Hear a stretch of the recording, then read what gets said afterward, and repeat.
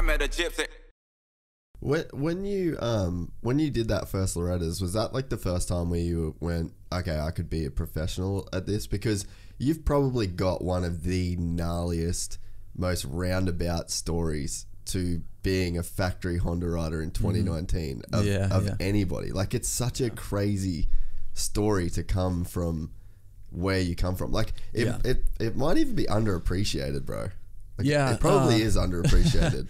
Yeah. No, I had being a professional Supercross racer wasn't even on the radar. It seemed like where I grew up, Arena Cross was the big thing because the opener of the Arena Cross series was in Des Moines, Iowa every year. So guys like Jeremy McGrath and those guys that I watched on TV at the Supercrosses were just complete cartoon characters. Did they exist? I don't know. You know, like it was that far-fetched for me. Yeah. So it was almost like I couldn't even dream that big. That's how far away it was. And then I got to go to the Arena Crosses a couple times. I'd race amateur day, and then we'd go Saturday night to watch the race. So I looked up to, one of the guys I looked up to grew up in the same town I did was Chad Pedersen. Yeah. He rode for Pro Circuit for a couple of years in Supercross, and he was winning Arena Crosses. And then like Denny Stevenson and Buddy Antonez, and like those were the guys that I looked up to because that seemed... Budman's so cool. Yeah, Budman's awesome. I mean, Budman's single-handedly one of the biggest reasons why I'm sitting in this chair talking to you today was fast forward a little bit in Arena Cross. I ended up being teammates with him. And he took me under his wing and saw something that I didn't even see. And well, I'll rewind a little bit. What really made me realize that I could potentially do this was I was a senior in high school, and we showed up to the Des Moines Arena Cross for my first ever pro race. And it was... Were you just the star of school at that point? Or did no one even know you were doing that? They didn't even really know. I mean, my close friends did, but yeah, I'd race local races and win and whatever, but it wasn't that big of a deal. The bigger deal was the high school quarterback or the good baseball player, you know? Yeah. Which was Nate Ramsey. Yeah, exactly. So I showed up. We just showed up out of the back of a box van, and when I say I was on a stock motorcycle, I was on a stock motorcycle. It was stock pipe, stock suspension. What block was it? Hondas. So I was supported by a local Honda dealership, Storm Lake Honda in Iowa. And we showed up, and I was throwing up in my helmet during practice. I was so nervous. Really? And it was the year Damon Bradshaw came back. So it was just, there was a lot of guys. I mean, the list was long that year of Stevenson and Budman and Bradshaw, and a lot of Supercross guys would come race because it was in November. Yeah. So I ended up being fastest in practice. And I was like, whoa, this is crazy. Like, I think there was almost 200 entries to that race. And so it's faster than a lot of my heroes. And we went there thinking I wouldn't even qualify. We'll just get some experience. It'll be cool to race in front of a crowd. Yeah. So then the heat race, I hole shot. Bradshaw passes me. I pass him back and win the heat race. And there's still a photo. Shit. Yeah, there's still a photo of me where it says the rookie passes the veteran. And I give Bradshaw crap to this day because I mess with him about it. And the main event, I led the main event for a little bit, ended up crashing. I think I got 6th or 7th that night. And right then, I was like, for one, maybe I'm better than we think. For two, these are my heroes. Like, I was faster than my heroes. I was completely out of shape. Like, I had no business doing 20 laps on an Arena Cross track because I didn't really know what training was at the time. And so yeah, then fast forward a couple years, I ended up getting Rookie of the Year that year in Arena Cross. Then I graduated high school. My parents basically said, we'll support you for a year. So I moved to California. I loaded up a U-Haul by myself, didn't know anyone in California.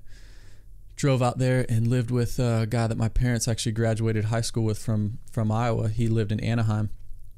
And some friends in and amongst our family kind of lined that up. So I called him and said, hey, you sure you don't mind me sleeping on your couch for a few months? He said, no, absolutely not. So I loaded up a U-Haul and I cried for probably 4 hours of the first 4 hours of the drive, just 24-hour drive from where I lived. I was leaving everything, I thought, at the time, right? I had a high school girlfriend. I had my family. Everything was comfortable. I was winning local races. And now I'm going out into this big world of Southern California So I loaded up and I rode Lake Elsinore every day and ended up that next year being teammates with Buddy Antonez. And Bud, man, totally took me under his wing, and we just had so much fun. I was teammates with Buddy Antonez and Brad Hagseth that year, and those two guys still to this day are two of my favorite people. I learned so much from them. I was 19 or 20, maybe even 21, I forget, but and hanging out with these two guys in arena cross, like I just learned so much, good and bad. I learned some things what not to do and most things what to do. And then in 2004, Fill and Ride became available with what is now Geico Honda. So Factory Connection Honda team at the time. Budman called me and said, hey, I just got a call from Eric Kehoe. They're doing a tryout this week. It was the week after the final round of arena cross. Yeah. And you should come out and at least try. And I had never ridden a Supercross track before. So when I would race arena cross, I'd literally just show up and we would just race, you know. And most of the time it was when I was off the couch because I couldn't ride in Iowa. Yeah, because of the winters. Yeah, because of the winters. But when I was in Southern California, we'd just ride, like I'd ride Lake Elsinore motocross track and then go race arena cross on the weekend. So Budman took me to the Honda test track, and I had a tryout, and I'll never forget it. I mean, it was like yesterday, but I was riding Billy Leninovich's practice bike, and the team was out there, and they I remember the suspension guy, after I did some laps, he's like, all right, can you do 15 laps? And I was like, oh my gosh, this is going to be bad. So I kind of gutted through it and got done. And they said, all right, you want to race St. Louis this weekend? And I said, heck yeah, really? So they just had me out there. I don't know if guys rode the bike the day before or what, but so I ended up getting that fill-in ride. And I flew out the next day to St. Louis Supercross. And it was when they had Friday practice and Saturday race. So I remember getting all my gear and helmet and everything shipped to the hotel. And I put on all my stuff. I was going to say, did you put everything on the hotel? It was amazing. It was amazing. Good. But what's crazy is that feeling still hasn't went away. I'm 35. When I get new gear and new helmet, new boots, like I froth on it. Like I love that. So yeah, Budman got me that kind of first fill-in ride, and then he was kind of like my acting agent for a while because he was in that kind of field of work, and ended up getting a 2-year deal with Moto World. It was Moto World Suzuki at the time, but that fill-in ride helped me get that. Do you remember your first laps around the Supercross track? Yeah, I was like a fish out of water. Yeah, did it feel super weird? Yeah, super weird. And then, I mean, for half the day, I didn't even jump the triple. Really? Yeah. Well, that was so.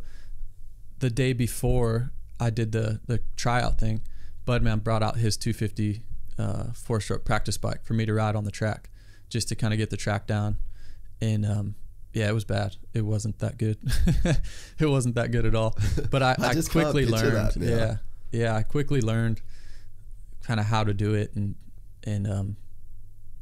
just the jumping and stuff kind of came natural to me. It was more the timing of it. Like, wait, so I got to jump from here to there, and I can't over jump it, and I can't under jump it. Yeah. Like, all right. So it was cool to have a kind of a coach and a teacher in Budman. He had been there and done that. And yeah. If you enjoyed this content, please like and subscribe. And to listen to the full 3-hour podcast, search Gypsy Tales in your favorite podcast platform or click the link in the description below. Gypsy Gang.